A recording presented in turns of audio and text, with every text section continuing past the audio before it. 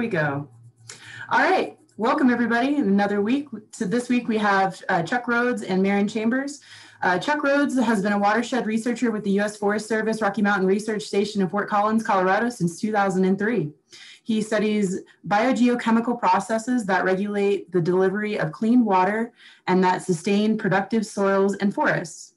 His current research involves soil and water responses to wildfire, prescribed fire, fuel reduction treatments, and post-fire rehabilitation activities.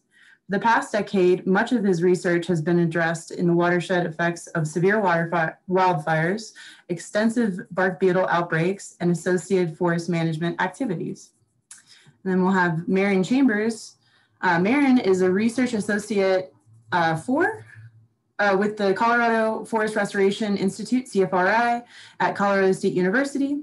She's done botany and forest research in the Southern Rockies and montane, subalpine, and alpine ecosystems. Her primary interests are disturbance and restoration ecology, specifically forest recovery, resilience, and adaptation in relationship to forest management, natural disturbances such as wildfire or insect/disease outbreaks, and climate change. Marin's recent research examines forest regeneration and resilience in post-fire landscapes in the Southern Rockies region. Additionally, in her role at CFRI, Marin serves as a bridge between science and management, working with forest collaborative groups across the country. Great, thank you so much, and y'all please take it away. Probably have Marin go first. Okay, so I'm going to go first. Let me make sure I've got my screen shared appropriately. All right. And can you all see my main title screen? Yeah, but we're back to just viewing the PowerPoint view and not the actual present. There it is. There it is. Yep, that looks great. Okay, great. Awesome. Well, thank you, Ty, for the introduction. And thank you to Nate, Cindy, and Gloria for the invitation to talk about long-term outlooks around post-fire recovery and resilience in the 2020 wildfires. This is something that I'm really interested in and passionate about. So I'm just going to dive in. So today, we're going to be talking, both Chuck and I are kind of splitting up this, this particular webinar. So I'm going to be talking primarily about my role at CFRI, the forest types that burned in the 2020 Colorado wildfires, what we know about forest resilience in forest types that burn like this, and particularly surrounding compound disturbances, and then some of the managers' concerns, the folks that I particularly work with, and I see some of them on their call, so if I speak for you, please correct me if I'm misrepresenting something. And then I just want to leave you all with a couple of takeaways and next steps before I really let Chuck take it away and talk about his super cool study that's been examining Serotinny since the 2020 wildfire season last fall. So I work for the Colorado Forest Restoration Institute in the Forest and Rangeland Stewardship Department at Colorado State University. We were established by Congress through the Southwest Forest Health and Wildfire Prevention Act of 2004 to serve as a bridge between science or researchers, managers, and stakeholders working to restore and enhance the resilience of forested ecosystems to wildfires in Colorado, the Southern Rocky Mountains, and the Intermountain West. And really, we kind of work at this intersection of science, collaboration, and what we like to refer to as actionable knowledge, which is really localized information that helps to impact on-the-ground decision-making, and in my particular passion, restores the resilience of forested ecosystems, and in particular, the ecosystem services that they provide. So, a lot of the work that I do is, getting to talk with researchers, managers, and other stakeholders, doing science translation, doing research and monitoring. And I get to talk with really amazing people, like some of the folks that are, highlighted in some of these photos. And one of the highlights of my jobs is getting to go on field trips to talk with managers, researchers, and stakeholders in the field, and and really kind of develop ideas around what our needs are, what our knowledge gaps are. So a lot of the work that I've been doing in the last couple of years is really focusing on forest restoration, forest resilience, and then also post-fire environments. And this started really with my master's research, where I looked at post-fire recovery in ponderosa pine-dominated forests in the Front Range of Colorado. And so I bring this up to say that, I've been interested in post-fire recovery for, several years now. And I just want to put up a map of the Cameron Peak Fire and some of the vegetation types that have been impacted. And so in the past 30 or so years, we've had a lot of very large fires. For example, the 2002 Hayman Fire that burned in these lower elevation montane ecosystems in ponderosa pine dominated forests. And we've learned a lot about how those forests are responding post-fire. But in the last couple of years, and in particular in 2020, we had a lot of fires that burned at higher elevations in these kind of lodgepole pine and subalpine forests, which are a little bit more mesic. And so Laura Marshall last week did a fantastic job talking about the conifer or ponderosa pine fire and forest ecology and post-fire management.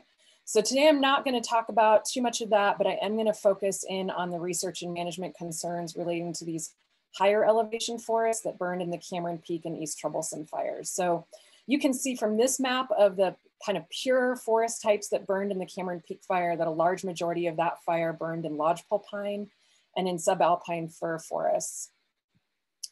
And this is true as well of the East-Troublesome fire, which primarily burned in lodgepole pine, subalpine fir, and then aspen. And so, many of you are aware of this, but each forest type in Colorado has a very different fire ecology. And so this is an image from a document that my collaborators at CFRI, and then also Gloria Edwards from the Southern Rockies Fire Science Network and I created last fall. And I think Gloria might post that in the chat box if you want to take a look at the full document. But essentially what I want to do is kind of focus in on some of these different fire ecologies to give a little bit of context for this. So as I've mentioned, we've learned a lot from the fires that have occurred all over the West in ponderosa pine dominated ecosystems for the last maybe 30 or so years. And the general story is that these forests have grown more dense and more homogeneous, infilling with fire intolerant species such as Douglas fir. And that we're having larger and more severe fires than we knew to have occurred in the past. And again, Laura Marshall did a fantastic job of outlining this. I definitely recommend checking out that talk for more details if you didn't see it. But what we're seeing is that we're having larger and more severe fires than we knew to have occurred in the past. And they're resulting in these very large high severity burn areas, such as this particular burn area that is illustrated in this photo from the 2002 Hayman Fire. And there's an incredible growing body of research that illustrates that we're seeing low tree regeneration in high severity burn areas here in Colorado and across the West. And this is due in part to a couple of different things. The first is that the distance from surviving trees is really inhibiting tree regeneration in the middle of these large high severity burn patches. And this is a large part of what my master's research really focused on. I think this is coming from the fact that ponderosa pine seed is pretty heavy and large and doesn't do a lot of long distance dispersal. And then another thing that we're kind of generally coming to in the scientific literature is that climatic or moisture stress is really contributing to a lack of regeneration in many of the ponderosa pine dominated forests across the West, and in particular here in Colorado. But in our higher elevation forests, where many of the 2020 wildfires primarily burned, they have very different fire ecologies. So I'm going to briefly talk about that. And more importantly, what we know and what we don't know about forest recovery in these higher elevation forests.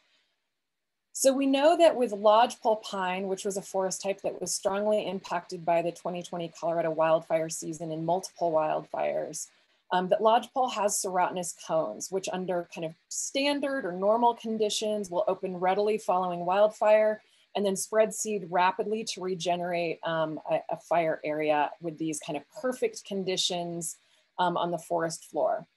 And if anyone has ever walked through a regenerating lodgepole pine forest under kind of normal conditions, it is like walking through kind of a carpet or a blanket of baby lodgepole pine trees.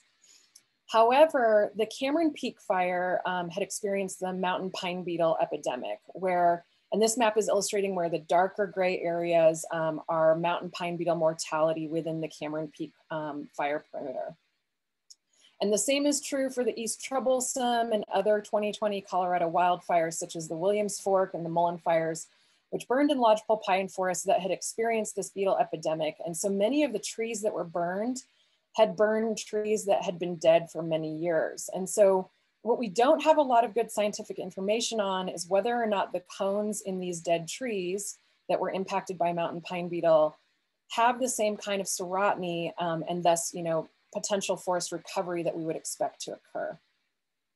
And so this is really the essence of Chuck's talk. And so I won't detail this too much. I'm sure he's going to be discussing this in a lot more detail and a much higher level than I can. But I'll say from my few jaunts into the Cameron Peak fire that serotiny seems to be highly variable within that fire and that these serotinous cones are really fascinating.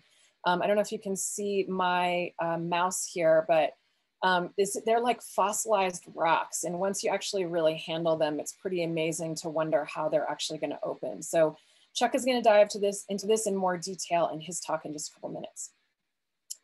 So then for subalpine fir forested ecosystems in Colorado, these are our highest elevation forested ecosystems. They are the wettest and they're incredibly important for ecosystem services, particularly around water here in Colorado. So Jason Seibel did an amazing job talking about the forest and fire ecology of subalpine fir forested ecosystems.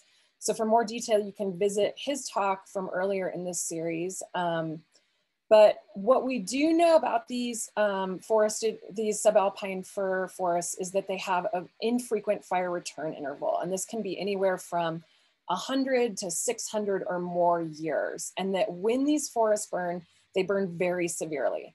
And that in the past, we have dendrochronological evidence that generally illustrates that these fires would regenerate relatively quickly and readily. However, similar to lodgepole pine ecosystems in Colorado recently, subalpine fir ecosystems have experienced similar compound disturbances, which include drought, followed by spruce beetle infestations in the last couple of decades. And so this is a map of the latest Colorado State Forest Service report on the health of Colorado's forests from 2020. And so the black polygons in this map indicate areas that have been impacted by spruce beetles in the last approximately 25 years. And then the red polygons are the 2020 wildfire perimeters. So you can see that portions of the Cameron Peak and the East-Troublesome and some of these other fires like the Middle Fork fire and the Middle Fork fire is here near Steamboat.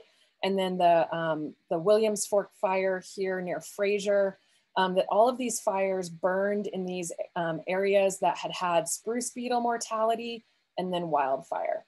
And so there's a concern that these moisture and shade loving species may have difficulty regenerating following these compound disturbances, particularly because a lot of the trees that were already within these wildfire perimeters were dead. And so we're lacking some seed source there.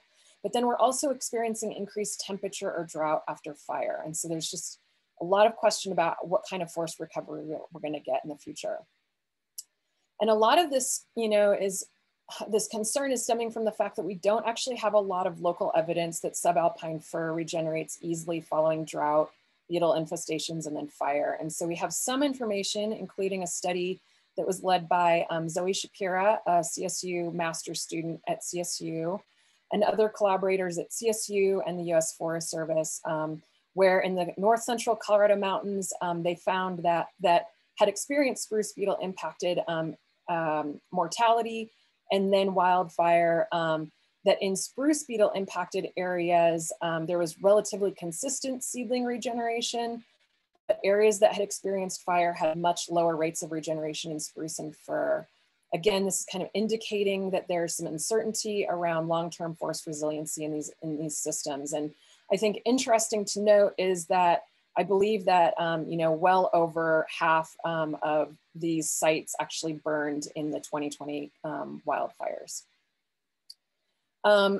Additionally, we have some evidence from post-beetle and then post-fire areas in the San Juan Mountains in southwestern Colorado in the 2013 West Fork Fire Complex from the study that was led by Amanda Carlson. That indicates that 5 years post-fire, conifer regeneration was very low, and in fact were absent from the vast majority of the burned area, and in particular where surviving trees were not in close proximity. So this is kind of a similar story to what we know to be occurring in the ponderosa pine-dominated post-fire environments. And then Robert Andrus led a study in 5 fires in the San Juan Mountains of Colorado that examined tree recovery in spruce beetle impacted areas that also experienced wildfire in 5 different fires, and found no spruce or fir regeneration in 4 out of 5 of those fires 2 to 8 years following fire. So again, the spruce and fir recovery immediately following beetle and then fire is looking a little bit dismal. And then I want to jump to Colorado's beloved aspen forests. These can grow in conjunction, intermixed with conifers, but also as kind of pure aspen stands. And we know from a lot of scientific literature that aspen loves disturbance and regenerates readily following fire, avalanches, insect and disease disturbances, human management. Aspen really likes disturbance. And so while we don't have a lot of worry that aspen is going to regenerate following some of these wildfires, we've got some studies, again, this Andrus et al. Study that recently came out from the San Juan Mountains fires found little spruce and fir regeneration, but that aspen regenerated quickly within 3 of the 5 fires that they studied.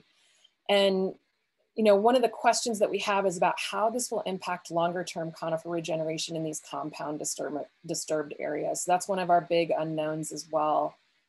And I know there's some managers here on the call, some of whom I work with, and I just wanted to kind of highlight some of the concerns that I'm hearing from them. And this is folks from all over Colorado. And I encourage those of you who are on the call, who I work with, to speak up about any of this in the Q&A or whenever in the chat. But a lot of the questions that I'm hearing from managers, or some of their concerns or considerations, are, really what the obvious question is, what can we expect in terms of natural regeneration? And this gets deeper, like how long do we need to wait to know if we're going to get natural forest recovery, particularly in these compound disturbed areas? And if we're going to plant, when should we start? Do we start now? Do we wait a couple of years? Do we wait 15 years? There's a lot of questions around that. And I think that a lot of managers are taking really different perspectives on that.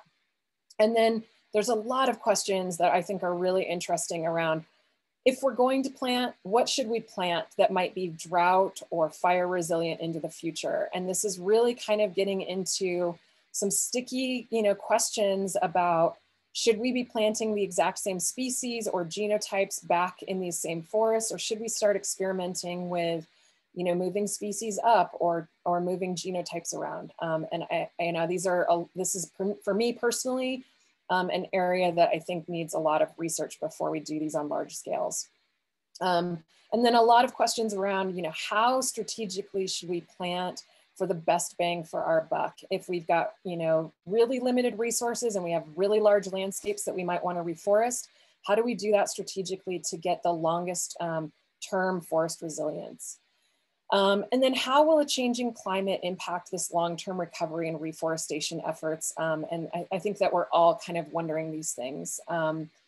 And then I think a lot of managers are wondering about invasive species or resprouting species impacting this long-term forest recovery. And I can say from, talking with other managers, particularly in ponderosa pine-dominated post-fire environments, that they've spent a lot of time and resources reforesting an area. Only for like 15 years after their reforestation efforts, they find that it is completely recovering to an aspen forest. And so there's just a lot of interesting questions around that. And then, I think that managers are facing an enormous amount of operational, logistical, and kind of interagency considerations. And I'm just going to give you a couple of examples of this amongst many which include, you know, a lack of seed sources or a lack of seeds that we have stored. We have limited nursery capacity in a lot of cases. And then we have really interesting conundrums around things like how to transport these seedlings and then store them before we actually put them out in the ground. So some of my big takeaways, and then I'm going to lead this over to Chuck, is, you know, that in terms of long-term forest recovery, particularly in these higher elevation forests where we've experienced compound disturbances, we know a little bit, but we really need a lot more research to really be able to have a good understanding and to make good management decisions. And so I really think that in the next, you know, 2 to 10 years, we're going to see a lot of research occur in these fires, and we'll have a lot more answers coming. And I'll say personally that CFRI is going to be doing immediate post-fire monitoring in 3 to 5 of the 2020 Colorado wildfires starting, you know, June of 2021. So stay tuned to some results from us on that. And then I think another big need is a needs assessment, really focusing on knowledge gaps. And that's, you know, for researchers, managers, and other stakeholders. And that's to identify those crucial areas that we just really need a lot more information. And so Chuck and I are going to be putting on a post-fire tree regeneration and forest recovery workshop here on April 20th. And if anyone is, you know, really excited or interested in this, please email me. I'll have my email address up here in a moment. Or, you know, feel free to send me a personal message in the chat, and I'll be happy to send you registration information. And then CFRI and myself will be working with local managers to coordinate some monitoring and some strategic direction and technical support for reforestation efforts into the future. So I think there's a lot more for us all to learn, but I'm going to pass it over to Chuck to talk about the really cool stuff, which is his Serotinib studies. So thank you so much and really appreciate it. Chuck, take it away.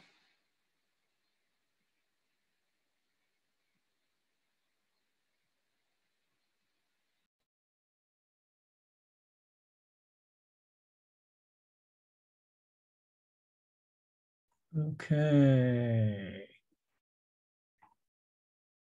I'm not sure if you want to see me or not, but you don't get a choice. Okay. So thanks, Marin. That was great. And let me see here. I want to use this little red dot. Okay, cool. Great. This is a really great workshop and a seminar series, and I'm glad to be part of it. When Nate invited me to join in, I wanted to pick one of the last possible dates because that's kind of how I roll, but also because we're doing a new study and I wasn't sure if we would actually have anything to talk about. And I think we have something to talk about, but you guys can tell me later on when I'm done whether you buy it or not. So let's see here. I want to try to move my slide. Okay. So Marin set up the whole, some of the compound disturbance part regarding lodgepole pine and bark beetles. And you might be asking, why does somebody who studies watershed care about trees? And I ask myself that all the time as well. It's mostly because trees use water and trees stop snow from getting to the ground, and vegetation management is a really big part of watershed management. Also, when vegetation burns, it has a huge downstream effect on water quality. So that's kind of why we get interested in it. And we became very interested, and I mean we as the Forest Service Watershed Research Group that I work in, when the bark beetle came in and basically changed our landscape.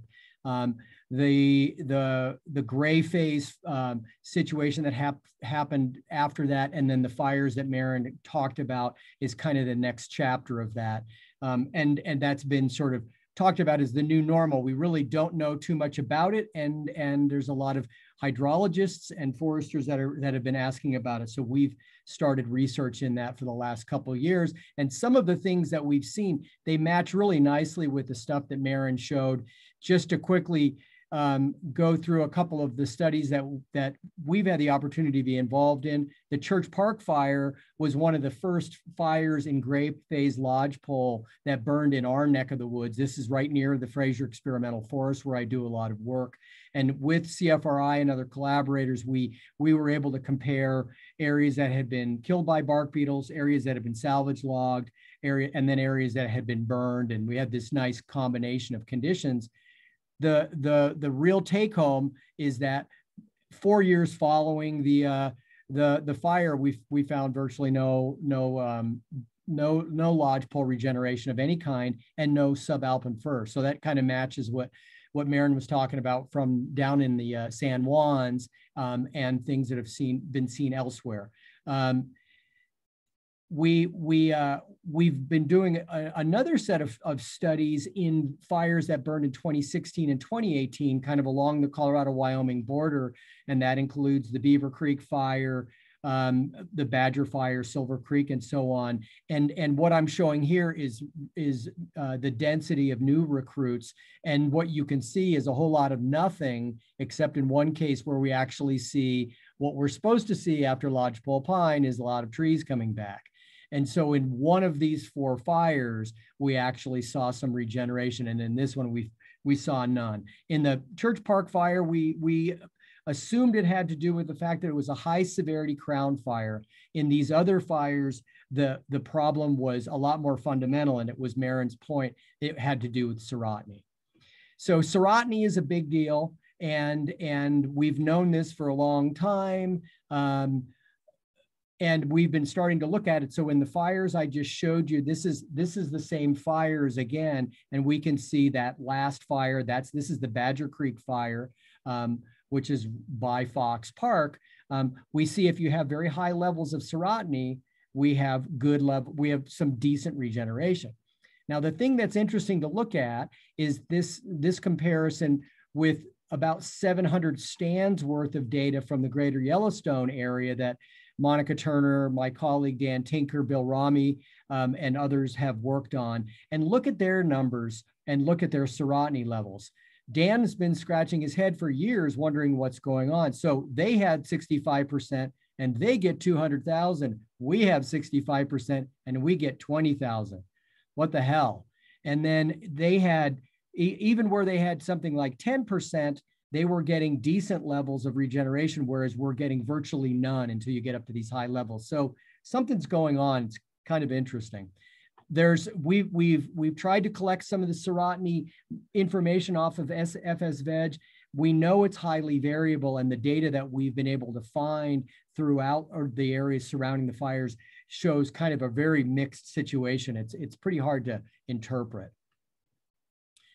Okay, so some of our friends at CSU did a really nice study back at the beginning of the bark beetle outbreak. We know that serotinous cones can hold viable seed for a really long time, for many decades. But what happens when those trees die, and what happens when they get hit by bark beetles? So a grad student, Carissa Aoki, who's working with Bill Rami and Monique Rocca, studied a couple stands on the west side of Rocky Mountain National Park in the years right after they got hit, so about 3 years after.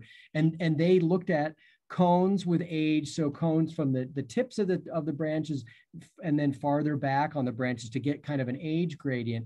And they found that sure enough, the germination rate of the seeds in those cones declined with age, declined by about half. But they had pretty high regeneration or germination rates. They didn't find any difference between live and dead trees in this early stage following the bark beetle. And they concluded that it didn't seem like there would be problems with regeneration, at least because of this seed viability question. And we know from a lot of studies that have happened in the years since this, that's in fact right, that there were lots of good regeneration underneath dead bark beetle stands. So there clearly were seeds coming out of them, and they were viable. So that study's been confirmed. Okay, so 2020 comes along, and these trees have now been dead for 12 to 15 years later. Then they burn. Another new study obviously hits us in the head. So what about bugs then fire? And so we went out and we scrambled quickly at the end of last winter. You guys might remember the apocalyptic fall that we all had, and we were trying to quickly get some information for the managers that are addressing the questions that Marin posed: where to plant, should we plant, what are we really looking at? So we looked at we wanted to sample around all of the big fires, and we grabbed a couple stands around them, and in each stand we sampled 10 trees, grabbed a bunch of branches. We developed some sort of cone by age relationships, and then did a bunch of germination trials. And that's kind of what I'd like to share with you now. So one of the cool things that we all learn probably in an undergraduate class is that when you throw serotinous cones in an oven, they pop open, it's super cool, they make a popcorn sound, and everybody's happy, and you feel ecologically like the world is at peace. Well, that's not what happened to us. Maybe it's because I'm so cynical, but Marin mentioned the fossil cones, and what we found were that our cones were just too damn dry to open. So we had about 5% moisture in these cones. So if you know anything about the fuel moistures and the low fuel moistures that were causing the fires, you remember that it was really kind of an extreme situation.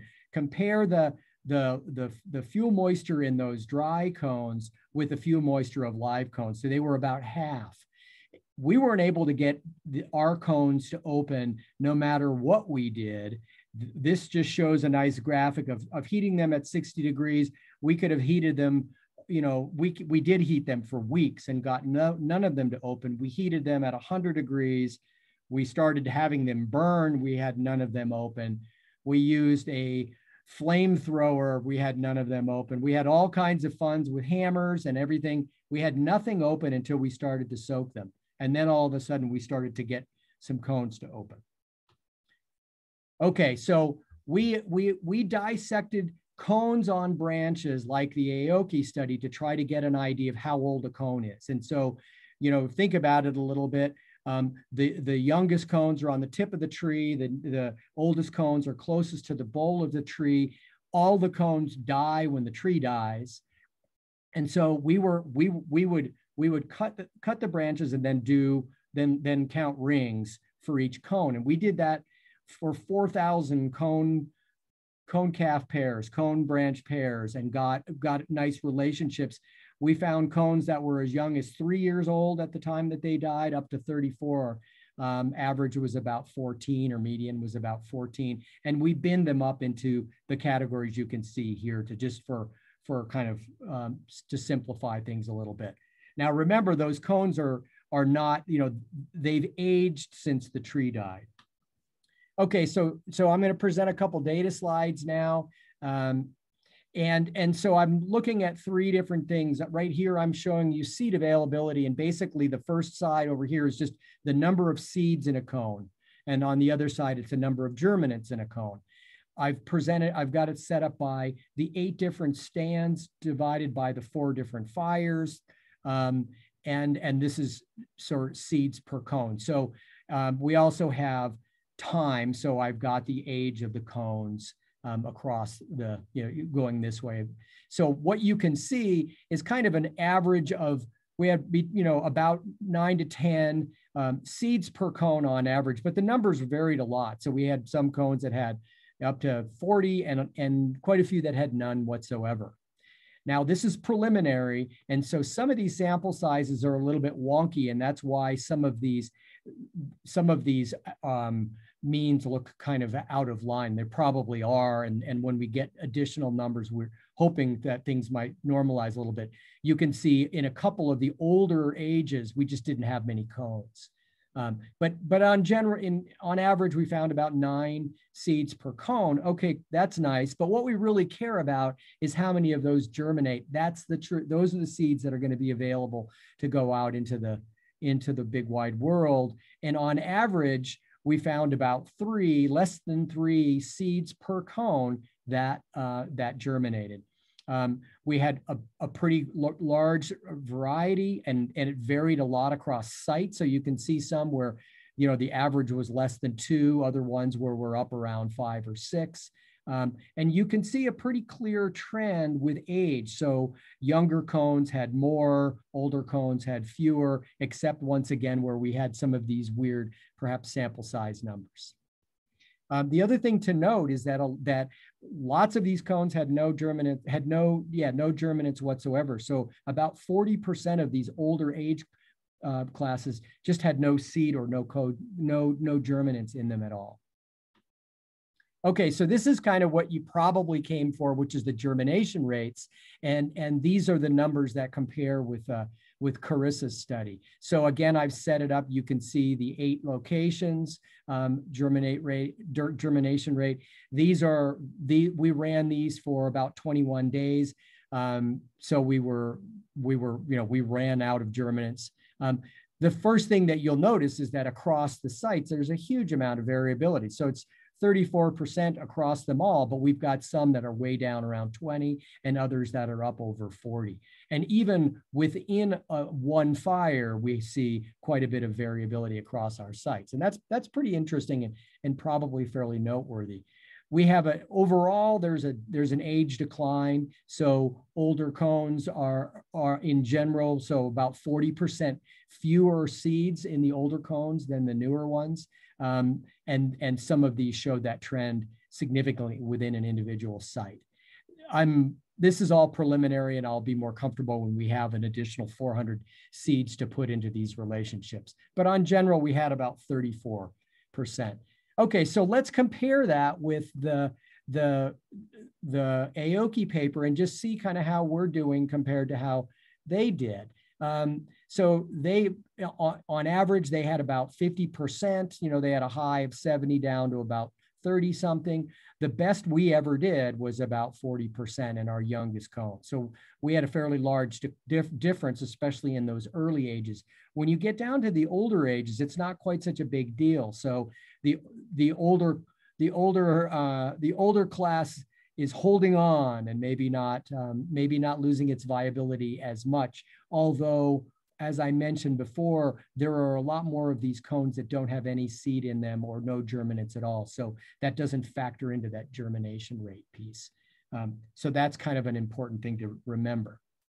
Okay, cool. So now let's do a little bit of back of the envelope stuff, because we got to think a little bit about what to do with all these numbers and get to something that maybe somebody cares about.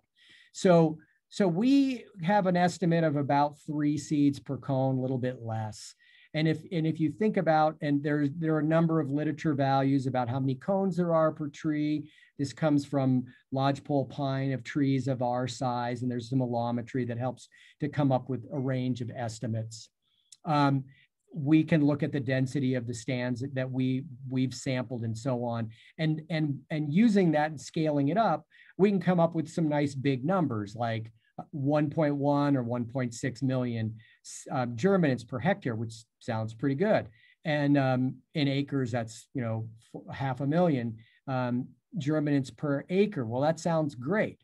Okay, so if we're Kevin McLaughlin on the Arapahoe Roosevelt, and we have to think about restocking stands, we might be thinking about stuff like how many trees are required to be out on these areas before we start to actually think about planting. And there's a threshold the Forest Service often uses, and it's mostly for logging, and it's down very low, about 370 trees per hectare or 150 trees per acre. That's way below what silviculturalists and timber folks would really like, but it's kind of like this legal bottom end.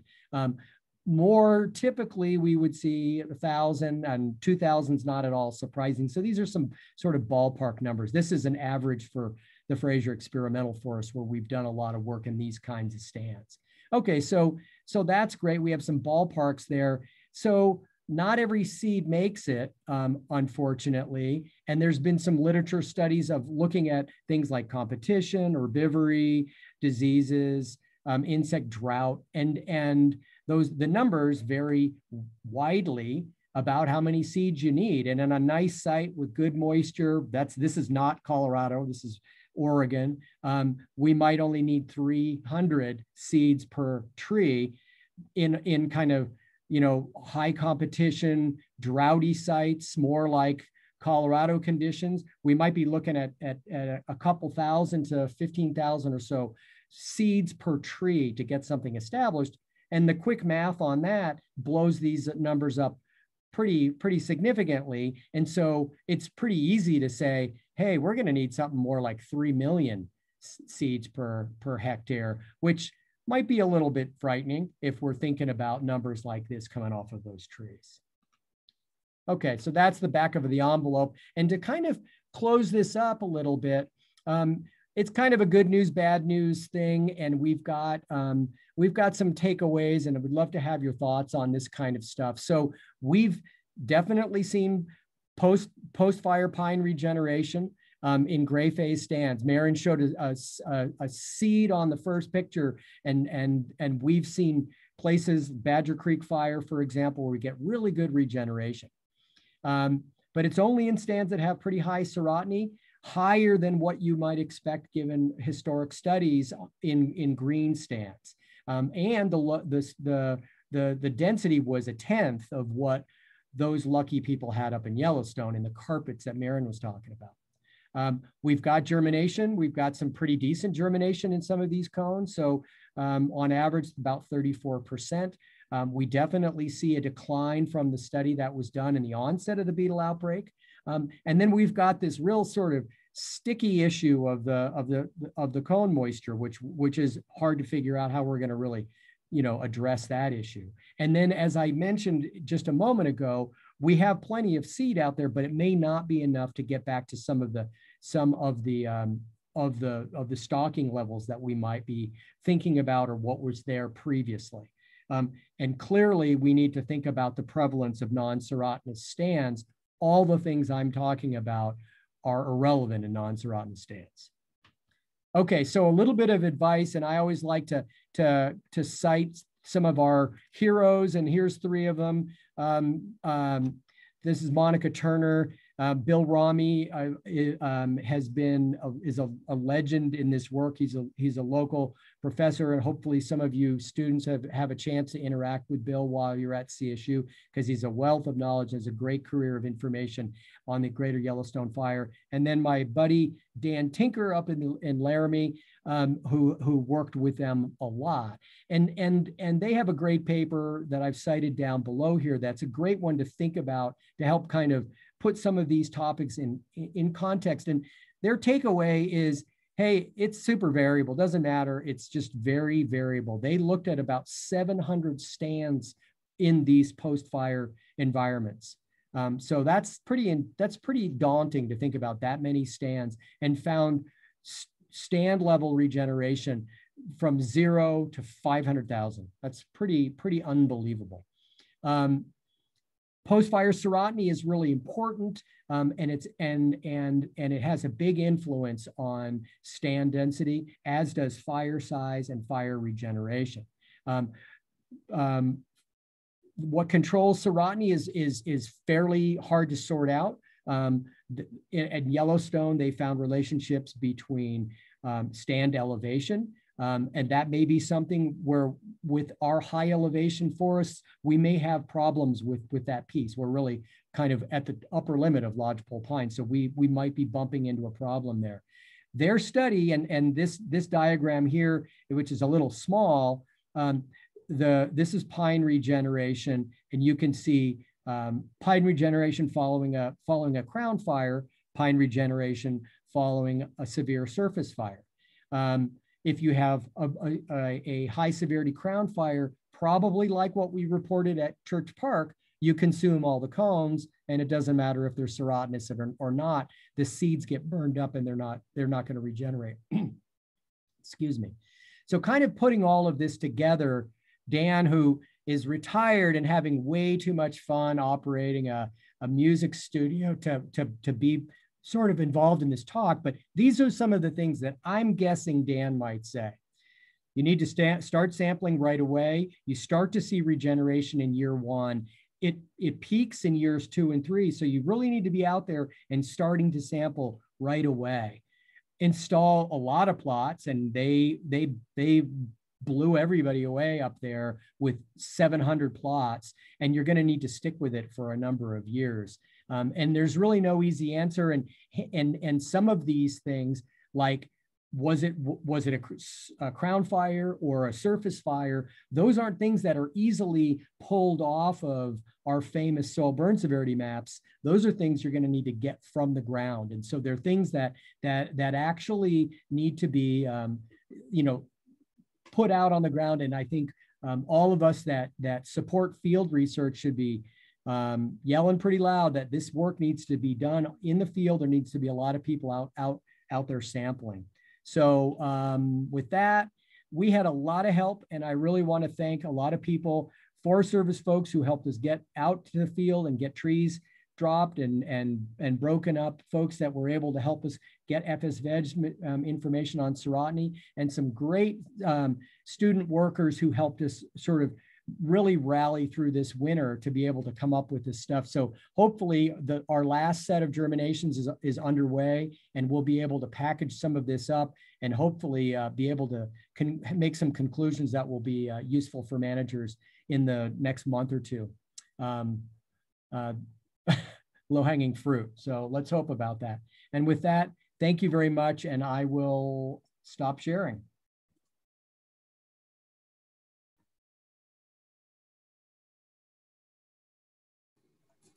And stop talking. No such luck, Chuck, because there's a ton of questions coming. So we get to hear more of you. That was fabulous. This really complements a lot of our knowledge and brings us up to date on a lot of other information we're getting about these 2020 fires. So there's about 7 student questions. Any of you who post further questions in the chat, we will be saving all the chat and we'll be sharing it with all of the speakers after the webinar. So please include your email if you would like the researchers to get back with you for certain questions. Chuck, if you could go ahead and post your email to chat, that would be really great. And please be sure to fill out our poll. We are self-money dependent, and your feedback is essential to the development of our funding and programming. Thank you very much. So just let us know which one of you would like to take this one on. Can you give us some more basic background on Serotinny? Why do lodgepole pines vary in the proportion of serotinous and non-serotinous cones? Does this variation occur within a single tree or within a stand? Can you talk about why Serotinny involved? And just really basic, maybe give a reference, because we have a lot of other questions. Yeah, that's a great question. And I don't really have a super tight answer. All I know is that all of the things you talked about vary.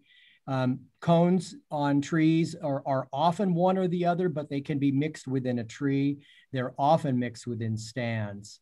So one of the sort of general understandings is that at high elevation, fire frequency decreases, and Serotinny is sort of relates to fire frequency. So that's one of the fairly well understood pieces, and I think that's another Yellowstone finding. Tanya Schoenagel and folks at CU studied that. She was a student of Monica's. So, and there's a lot of other things going on with site variability that influence it. So I think that there's more to be looked at. Yep, Marin or Chuck, if you, while we're answering some other questions, if you have a reference, or somebody else, if you have my hands are busy right now, but if somebody can post a general reference to Serotinny in the chat, that would be really great. For serotinous lodgepole stands, is there any difference in susceptibility to desiccation between seeds released from cones via fire or those released over longer periods of times? For example, radiant heat in the canopy or heat from the ground. In beetle affected trees. So you got a beetle affected trees, heat might make the cone in the air or on the ground open versus the cone from the fire. How susceptible I'll take a whiff at that one. I think Rob Hubbard's on this call. He should probably answer this question. But you know, the non-serotinous cones, I would suspect, because they open up and they're, you know, they release their seeds a lot earlier. I suspect that they would stay at a moisture content that's much higher than these cones that sort of, you know, go through this death, decay, fossilization thing that we were talking about. So, you know, the way Serotinny works, there are resins that kind of glue the scales together, and it's the heat that sort of melts those resins and allows them to open. But once they get super dense, like a rock, resin or not, they just don't. It's almost like the scales don't really have the give anymore. So Rob, I don't know if you want to say something, or anybody else, because that's not really something I know much about. We got about 8 more minutes. Rob, I'll give you 30 seconds if you want to unmute and put your video on and add any of that. Yeah, no, I think Chuck answered that great. Whoops, sorry, my video's not turning on. I don't know why. But can you hear me anyway? Yeah, we all can hear you. Yeah, okay. You know, when we did a lot of work up at Fraser, following the initial beetle attack and then salvage logging, we saw lots and lots of cones opening from just heat on the ground and lots of good regeneration. And I think, you know, based on what we've been finding with this current study, it's clear that, you know, things are degrading as time goes on. And the whole bit about the cones not opening because they were so dry and fossilized, you know, at first really, really surprised us. But I think for sure, as time goes on, seed viability is going to be going down. And so early on, they were more viable and are definitely getting less so now. Great. Thanks so much, Ron, for hopping on that. And just 2 seconds worth of interesting trivia. Dr. Peter Brown of Rocky Mountain Tree Research shared once at a conference that lodgepole on the Oregon coast, there's coastal lodgepole, and they don't use serotiny at all. They don't need it, but they're still lodgepoles. So that's how much variety you could find within a species. Could beetle-killed trees, oh, this is the perennial question, could beetle-killed trees burn more intensely than live trees to the point where serotinous cones are damaged beyond viability? So we're back to the beetle kill question, cause more effects. So we know that flammability increases as the beetles hit trees. There have been a number of studies that have shown that.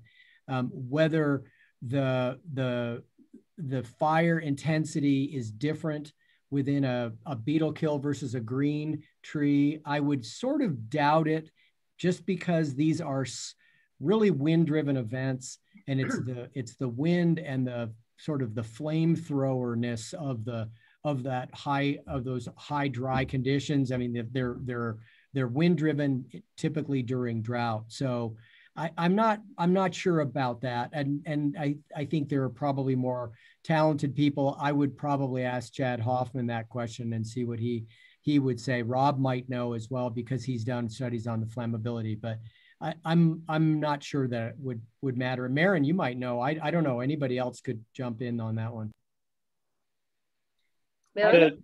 So the needles on brown, I mean, you know, it's no surprise. I mean, everybody was really worried about the increased flammability as you started getting all these dead needles on trees right after the beetle attack. But the thing is that those needles don't stick around very long. And so you end up with, they definitely are more flammable than a live needle. And Matt Jolly up in Montana, we did a paper with him looking at fuel moisture and ignitability. But the thing is that those, you know, those needles fall off fairly quickly. And so you don't have the canopy biomass that you have in a gray phase. And so that's gonna, you know, in all things being equal, that would kind of just lower the amount of fuel that's going to be burning, and you would expect would be, you know, not quite so intense. But there's a bunch of factors with that. So you know, to try to get at that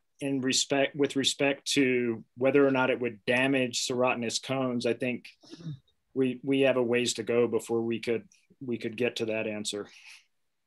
Oh, thank you very much, Ron. I'm going to hop ahead real quick. Marin, I think this might be best for you, but other people can contribute. How does the presence of bark beetle outbreaks affect the time scale of conifer regeneration following forest fires? I mean, I think that, you know, there's not a lot of information about that yet. So that's my personal, but I think Chuck's study is starting to get into this a little bit in terms of, you know, the age from mortality that is showing up to be really important. So I think, you know, all of these are excellent questions and are illustrating the amount of knowledge gaps that we really have about forest recovery in these compound disturbances, particularly now that we're facing climate change. So it's a great question. I think the new normal is that we can't really base what we're seeing on past information very well. It's going to be a lot harder, and climate and these compound disturbances are the main reason. There's just a lot of uncertainty. So on back to the lodgepole seed viability, can the soil itself retain an adequate seed bank for lodgepole pine regeneration? If you have a soil seed bank, is it effective and as viable as a serotinous cone seed bank? Yeah, that's a great question, and that's the $100,000 question. And so we've got some things going on right now where we've taken our cones, our little fossils, and we bury them in the forest floor, and we simulate what spring snowmelt looks like. So we wet that up, and we see what the cone moisture looks like. And sure enough, they wet up and they will open. So that soil seed bank is really important, and maybe the way that some of this will go. And I think that that's a really important piece. And I think that we should, I mean, that's definitely where we're going to be studying. I think that's a key point. I don't know that much about this. I mean, I'm a soil scientist, so I think, you know, you got seeds falling out of a tree versus seeds coming up out of a soil seed bank. You're going to get a really different sort of density of regeneration, and I think you want those cones in the canopy if you can get them. Great. The next question, I'm putting in a shameless plug for an upcoming Southern Rockies event that will be addressing this question. We've just got a few more minutes, so I'm going to try to go through this real quick. Does post-beetle salvage logging in montane and subalpine Rocky Mountain forests accomplish any ecological objectives? Or are they solely utilized for economic and safety goals? 30 seconds to take a stab at that. We will have a Salvage Science Summit coming up with 4 speakers. It's asynchronous, so you can view the video recordings on your own, and then we'll have a panel discussion with the Southern Rockies and Fire Science Network group in May. I'm not sure I really caught all of that. So the idea was the question, does salvage logging have any potential in ecological benefit? Yes. Or is it all yes, it does. Safety? Done well in the right place at the right time, it certainly does. That's how you can regenerate forests that way. And we've got lots of research in bark beetle work in Colorado that shows exactly that. Done poorly, it doesn't. So, you know, there's the good and the bad. But most salvage logging on Forest Service land in Colorado has been done with really strict guidelines about watershed protection, and it's managed really carefully, and the results are outstanding. We have another, thank you, Chuck. We have one more question, and we're at just about time. The students will need to leave and go to a student meeting. We can do a couple more questions if Chuck and Marin have time. Thank you to Cindy and Ty and Nathan and Jack Douglas, Southern Rockies Fire Science Network assistant is buried here in the attendees. He has kept up with all the continuing education work and a lot of the statistics and logistics for this. And this is his last webinar, and he'll be moving on to the Western Slope. So thank you very much, Jack. The next question is, how do different aspects, elevation, latitude, or weather affect recovery, but I'm thinking that a lot of your presentations have covered that. Is there anything else that I missed about that? Take a look at their presentations. Here's Dan Nolan asks, assuming that the old cones originally had more seeds when they were young, what happened to them that results in fewer by the time they're old? If the lodgepole— I don't know. That's a great question, and I don't know the answer to that, and we're scratching our heads right now. You know, one of the ideas is that the good cones opened up, and all you have left are the old crappy ones still on the tree. And that may be part of it, that there may actually be a bit of a bias that, you know, like the idea that these were aborted, that weren't fully formed or something like that. So we don't know. I'm not really sure how we're going to address that, but that's a good question. And we're not certain about that, but thanks for that. Could be, if they can last so long, there could be a lot of things in the tree's history that could affect it. Yeah, that's true, Gloria. I mean, we looked at it, you know, they're closed up. So you'd think if they rotted on the inside, you'd know that. And so that doesn't seem like that explains it. Thomas Timberlake, hi Thomas, is curious to see what these landscapes will be like 20 years from now. Are these results pointing to lots of burned areas looking conifer-less, like Hayman? Or is the expectation that we'll see some pretty novel looking lodgepole stands that are less dense than the contemporary lodgepole, but still have conifer on them? That's a great Marin question. Yeah, thank you, Thomas, for a great question. I personally feel a little reluctant to say that I can make a guess, because I think that we don't have enough information yet, which is again where I really feel the need to see more research about this. I think if I was forced to make a guess, I think we're going to see a lot of variability. I think we are going to see some coniferless, you know, Hayman-like burn scars. And I think we're also going to see, you know, what we would expect out of lodgepole, but I think it's going to be highly variable within and amongst these fires. And, you know, I think a lot of it really depends on what kind of drought conditions we may or may not have over the next couple of years, when we really know that a lot of conifer regeneration really occurs in the first 5 to 10 years following fire. So I think this is the $1 million question. Yeah, and I think you know, a piece from the Yellowstone work, it was highly variable even there, and now it's going to be highly variable, but for different reasons. They found lots and lots of areas that had sort of lower levels of regeneration, and few that had that sort of, you know, dog hair, several 100,000 per hectare types of densities. So, but I have a feeling we'll be seeing some new things out there, but it's hard to know what they'll be. Yeah, and there's some interesting research, which I still need to post to our Southern Rockies Network website, about fascinating dendrochronology research that was done in the Northern Rockies by dendrochronologists up there, that showed that there was such a different distribution of lodgepole and some fire resistance that resulted in much different distribution up there. So that's something that would be a research to look at as well. Dan Dallas, if our speakers are okay hanging on, and we still have 64 people. Dan Dallas points out there's an operating assumption that all passing flame fronts are the same. This is a very good point. They are not. Many times we see extreme fire behavior events in two flame fronts on the same acre.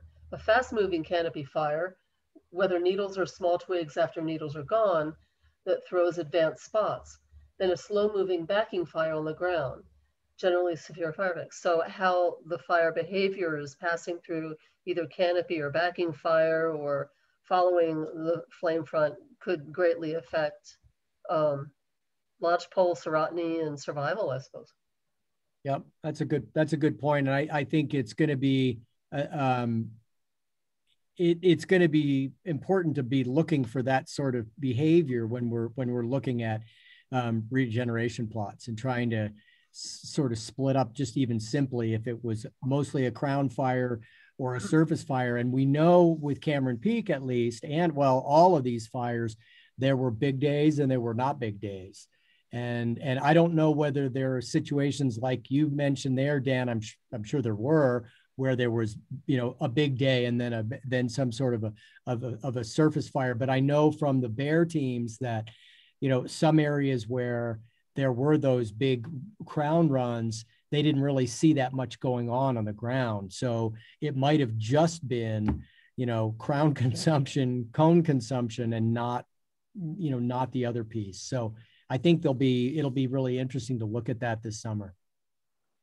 And I guess I just want to throw this out here. This probably goes without saying, but you know, a lot of these fires finished burning right before snow started to fly, and the forests were closed. And so we really, you know, a lot of researchers have not even really been able to get out into these fires, you know, to kind of really take a look at what's going on. So I think that we just have an incredible amount of unknowns still, just even in terms of, we haven't even been able to walk these landscapes and really kind of ponder this, all these issues yet. So, yeah, a lot of variability out there we don't even know about yet.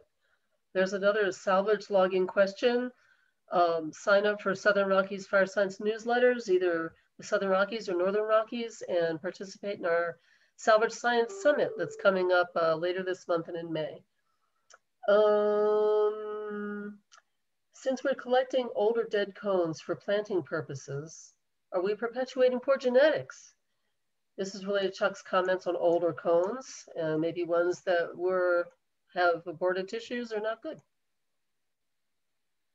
Old dead cones on live trees.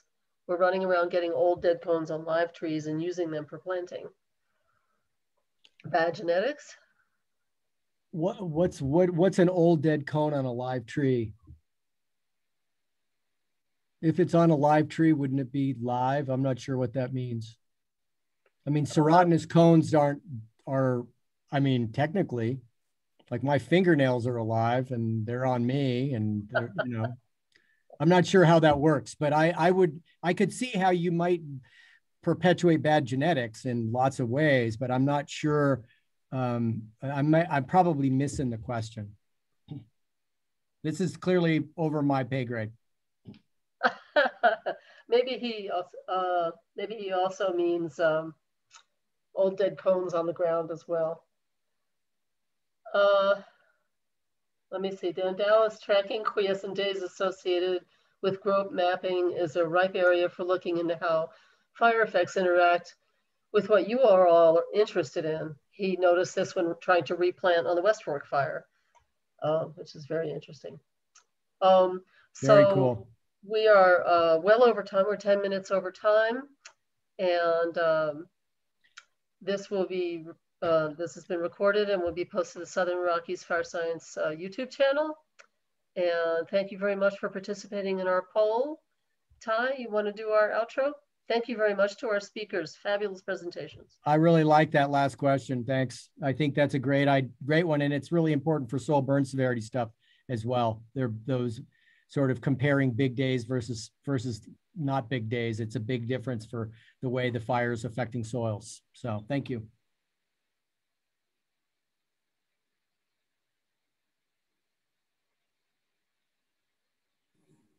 Great. I'm going to just show this real quick. No, I'm not. I'm just going to end this recording now.